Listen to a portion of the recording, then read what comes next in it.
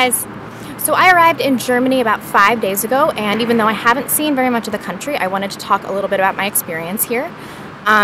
Germany is a beautiful country that is filled with the kindest people that I've encountered on any of my European trips. Every time I look a little bit lost, somebody comes up to me and says, "Can I help you find where you're going?" And they're very nice, very welcoming. And it made me think that I see how the migrant crisis happened, because these are a welcoming people that wanted to share their beautiful country with more unfortunate people. I think that the root of this is really altruism. So I'm going to talk a little bit about the city that I'm in.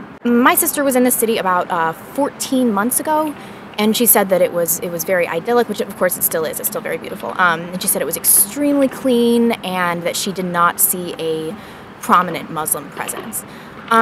And what I've seen is different than that. I got off the train and I noticed groups of what appear to be migrants leering and hollering, and I noticed something also outside of the college here, that they seem to be like waiting for women to come out of the college so that they could kind of harass them. And this is disconcerting for a multitude of reasons, but I've also noticed that it's vastly different at night here. I've noticed, large groups of what appear to be migrants kind of roaming at night. Some of them seemed really intoxicated, and they're hollering at women, and that seems very atypical of German culture. The Germans seem very reserved and orderly and respectful. So I'm surrounded by ancient history here, and I've been walking around and seeing large piles of trash and graffiti on these old, beautiful buildings. And although this is still far and away cleaner than Seattle or Los Angeles or New York or most American cities, it did make me think about accountability. The German people would not be defacing their own property, that they wouldn't be leaving piles of trash. It just doesn't seem in their nature. They seem orderly and organized and respectful. So I think that this is almost exclusively a migrant issue. What makes you want to respect your surroundings and respect the place that you're in and the architecture and even the people? And the more that I think about it, the more that I believe that it really is shared values. In America, especially in Seattle, New York, Los Angeles, those are really, really filthy cities where they'll throw trash in the street. They don't particularly care about keeping where they live clean. And I've always wondered why. Why do these people that share this culture not care about preserving American cities? And I think that is probably because we live in such a multicultural society that there isn't a set of shared values that protects our culture.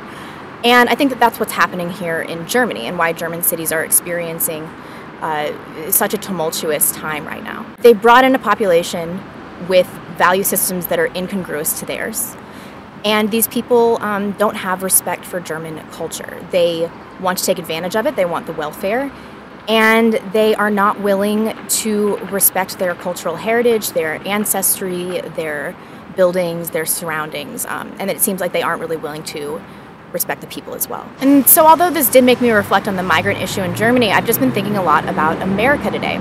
I went into a beautiful church, and there was just an element of reverence and sanctity, and the people inside the church and outside of the church just seemed like they wanted to share in this part of German heritage. And also this made me lament that in America we don't have this old world history. We don't have these old buildings and this sense of culture to rally around, and perhaps that's why we don't have the accountability in our American cities. Having disparate cultures coexisting in a society really breaks down the trust factor and decreases accountability. There is no incentive to invest in a community if it's not your own community.